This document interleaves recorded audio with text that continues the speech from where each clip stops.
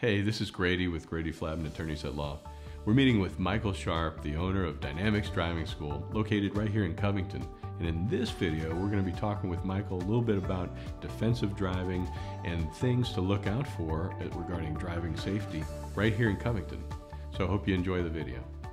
Mike, a lot of the videos I make for Flattman Law have to deal with defensive driving and anticipating the bad actions of other people and trying to avoid accidents that way. So as a driving instructor, what are some of the tips about defensive driving you can give to people? Yeah, I think the key word there is anticipation. When it comes to defensive driving, just because you know what you're doing, you can't assume the other guy knows what he's doing.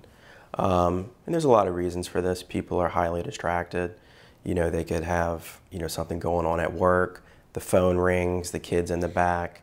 Well, that causes many things to happen. That causes a turn signal not to be turned off. That causes a stop sign to be ran, a red light to be ran. What you could do to protect yourself is a form of anticipation. So what we always recommend is any kind of intersections. That's where all these accidents happen, especially for motorcycles. Any kind of thing where there could be someone pulling out or crossover, keep an eye on them, keep your distance.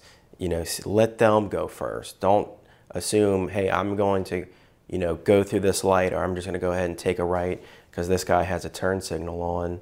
Well, that's where a lot of accidents happen. So it's really down to anticipation, especially they got a lot of roundabouts in Louisiana now.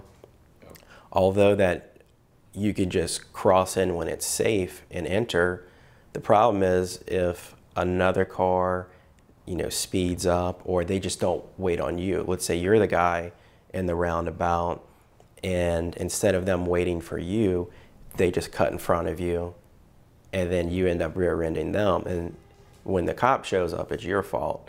So when I'm in a roundabout, or when we're teaching a student, we say, hey, look, you see that entrance right there? That guy could cut in front of us. Let's slow down. That way, sure enough, this guy comes, cuts in front, we're already prepared, and we keep going without an accident. So it all comes back to, looking ahead and anticipation. Here in Covington, sure, especially on Highway 190, where your driving school is located, yes, we see a lot of wrecks. What are some of the most common causes of wrecks right here in Covington? Well, as we know, Highway 190 is super congested. Early in the morning around 8 when people are going to work, and then close to 5 when people are getting off. It's so bad, that's why they're building a bridge extension right down the road.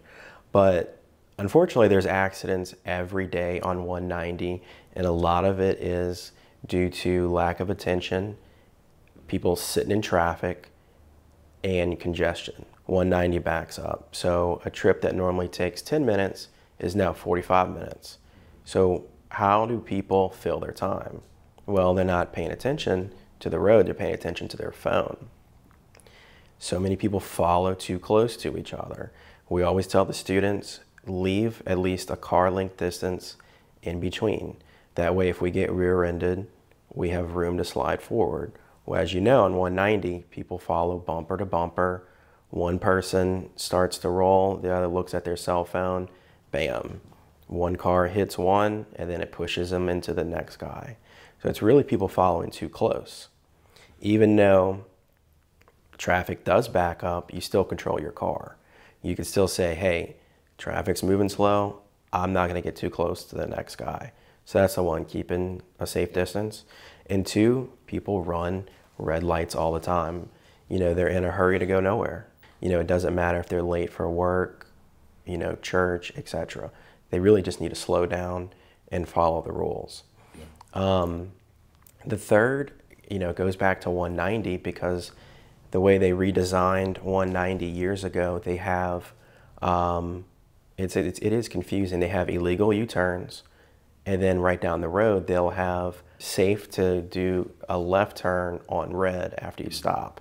So people confuse that all the time. What happens is people go to do a U-turn where it says it's illegal, where right down the road it was legal. So it's really paying attention to the signs. U-turns where it's legal to take a left on red, that people forget sometimes the most important part is yielding to the oncoming traffic. Yeah, it's like, although, yes, it's legal to turn on left at the given intersection after you've come to a stop, that doesn't mean the way the traffic flowing means it's safe to do so. Yeah. So what happens is some people, they wait 3 seconds and go when another car is coming too fast. So what really hurts 190 is the U-turns. People are confused on the right and wrong, following distance in traffic, and not running these lights, because as you know, when traffic backs up, they get real close to the light and it's getting ready to turn, and then they go anyway because they don't want to wait another 5-minute cycle for it to turn back. Hey, thanks for checking out our video. And if you like this content and want more of it, especially related to the North Shore and driving safety, like and subscribe to our YouTube channel and leave us a note. Thanks for watching.